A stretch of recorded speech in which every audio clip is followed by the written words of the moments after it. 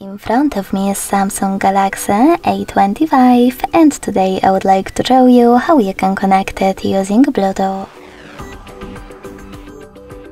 Begin by opening Settings and tapping on Connections. Then select Bluetooth at the top and click on this switcher next to it if it's not already on. Now just wait for available devices to show up, and when they do, click on the one that you wish to connect to.